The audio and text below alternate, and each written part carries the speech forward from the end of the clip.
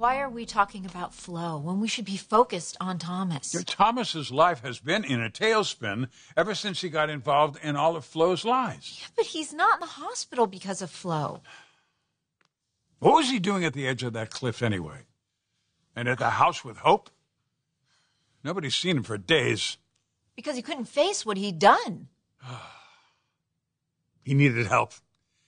Thomas needed help when he came home from New York after Caroline's death.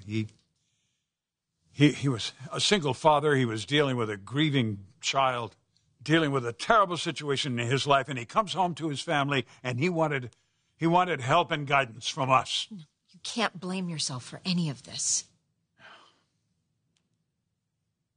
I saw him and Hope getting closer together. I thought maybe it was too soon, but Thomas and Douglas were doing well. He was living with his father. If there was something wrong, then Ridge would have seen it. There was something wrong.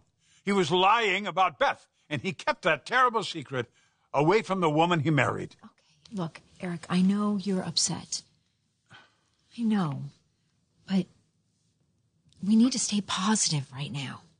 Yeah, well, I was positive the day of their wedding. I was so relieved to see them getting together after all the pain and tragedy in their lives. They found each other. They were getting together. They were forming this new family with Douglas. Hey, you're not the only one. Nobody could have known what he was hiding. Just like I couldn't have known what Shauna and Flo were hiding the day they moved in with us. Well, it sounds like Shauna had no idea either. Well, neither did Thomas until Flo confessed. Maybe she thought that he would go directly to Hope. Well, she should have. And you're right, Thomas should have gone. Thomas should have gone to Hope immediately and told her the truth about Beth. But none of this would have happened if Flo hadn't involved everybody in her lives to begin with.